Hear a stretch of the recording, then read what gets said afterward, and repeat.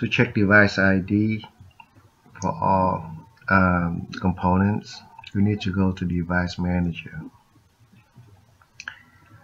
For display adapter on this laptop, and if you go to Detail, Device ID, and you can see it's 0816. 8086 is Intel.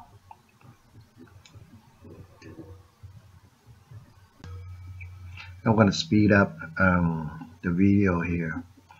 So everything else, if you want to check for the device ID, is pretty much the same. Click the device, right click, and then property, and then go to the device detail, and you can see it. And write it down or screen capture or whatever, and then search on the internet. Google it to see if it's Mac compatible. Alright, whatever operating system you're going to use.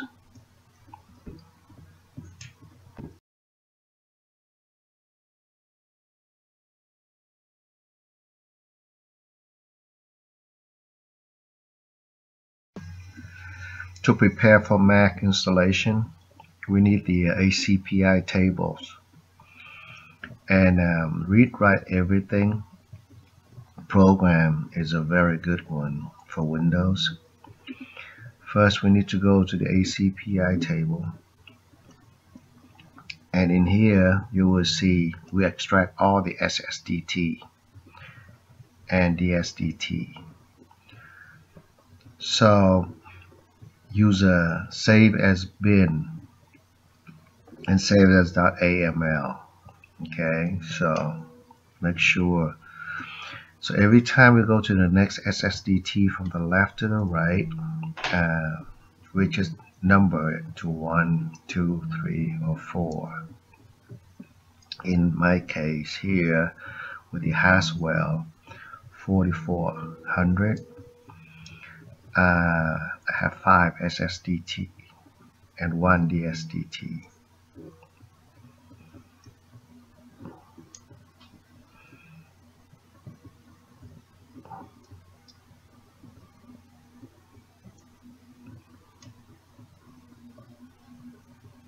So make sure we don't miss any, because